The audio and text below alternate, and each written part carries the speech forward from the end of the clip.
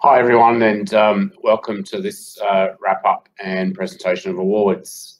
Well, it's been a fantastic 3 days, and thanks to everyone who's joined us for the ABF Conference 2021. And as you know, it's the first time we've held one virtually in this very strange world we find ourselves in. And having been watching the situation in Sydney this last few days, it certainly just reinforces our decision to go virtual for this year.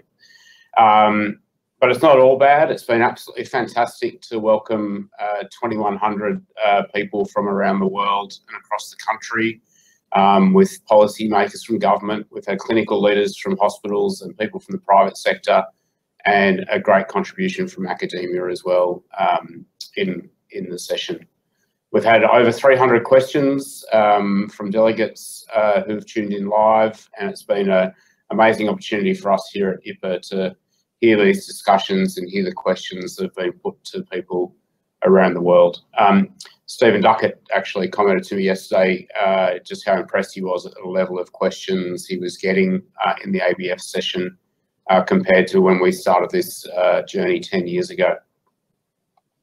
One of the great other benefits of the virtual delivery is that we've recorded all of the sessions and they're all online in the portal. So you can watch them again, or if you had sessions you missed, you could watch them in your own time, and the portal will be available for the next. You can also continue to use things like the meeting hub during that time. So if you want to get in contact with someone you saw at the conference, or if you want to get in contact with any of the IHPA staff, I'd really encourage you to use that. And of course, we're still live on the social media as well, using the hashtag ABF21. So now I get to move to the awards section, and our first award is the Best Paper Award, and this was voted on by the Scientific Committee, who reviewed a total of 42 abstracts this year. And I'm sure you would all agree the calibre of the papers that were presented were extremely high this year, and must have been quite a tough decision for the committee. But I'm excited to present this award, and the highest score was based on the contribution to advancing wider knowledge and understanding of ABF, having a clearly defined design, research aims and methodology, offering defensible findings and credible evidence, and offering topical content under the conference theme. And so without any further ado, the winner of the Best Paper Award goes to Nikita Kana, who presented a paper called A Framework for Considering Financial Risk and Feasibility for Bundled Payment Introduction. Nikita's paper discussed, as you can work out from the title, the introduction of bundled payments to improve value-based care, requiring financial risk to be acceptably distributed, and for the organisational aspects of fund holding to be resolved. So congratulations, Nikita, and thanks for joining us back on stage to accept your award. Thanks, Jim, and thanks, ABF, for the opportunity. If you do want to hear more about this paper, feel free to contact me, and also we are on Twitter as well, if you want to follow us there. We're called Paying for Value. Excellent. Thank you very much, Nikita. The second award is the People's Award for Best Presentation, as voted for by you, our delegates, over the last 3 days, and voting closed at 3 o'clock. As you can imagine, very close. We had a number of absolutely fantastic sessions. And so, as voted by you, the award goes to Selwyn Button, who spoke this afternoon on Indigenous health and the interplay between primary health care sector and public hospitals. Selwyn, thanks very much for coming back to join us. I know you've had a really busy afternoon. You've got a full-time day job like the rest of us, but congratulations and thanks very much. It's the first time we've really delved into the Indigenous issues in health at the ABF conference, and I think you really made a great contribution, so thank you very much. No, thank you, and again, all of the research that was talked about in the presentation today is available on both the Institute for Urban Indigenous Health website and the Lowitja Institute website. So it's public available information for people to have a look at. So thanks again. Excellent. Thanks very much, Selwyn, and hopefully we can do some more work together in the future.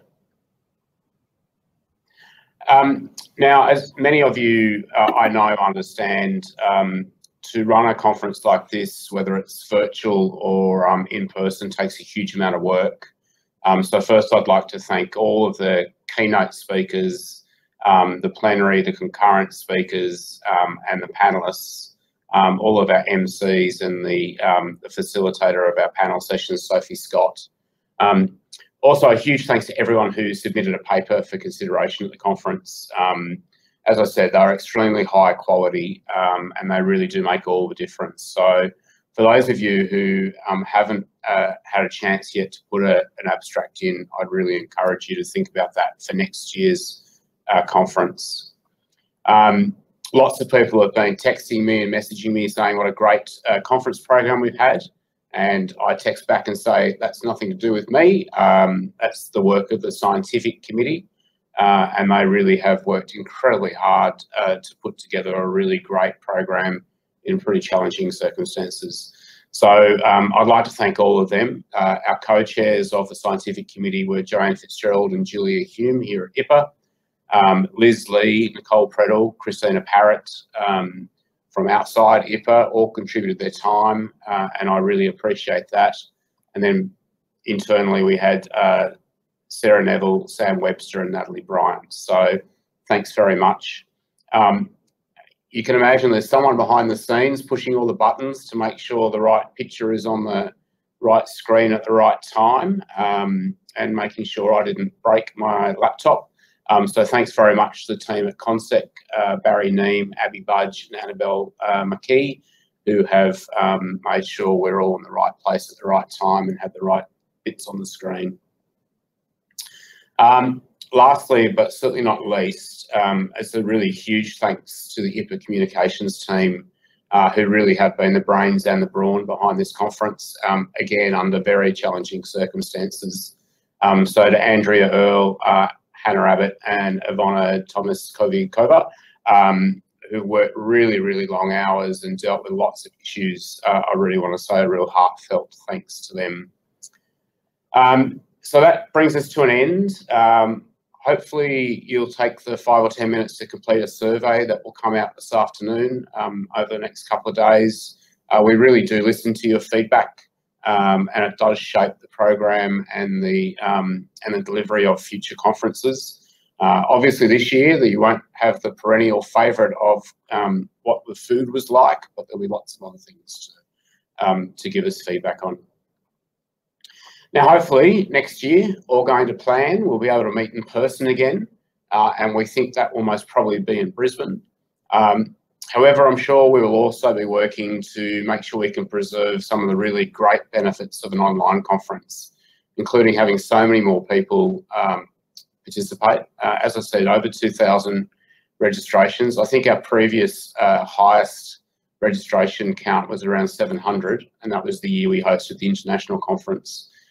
So we've had, just a significant increase in the number of people participating, especially from around Australia, but also internationally. So we really hope we can keep those bits together. So that's it from me. Once again, thanks very much for joining, and I wish you all the best for the year ahead, and look forward to continuing to interact with you all in this very exciting time in activity-based funding. So thanks a lot.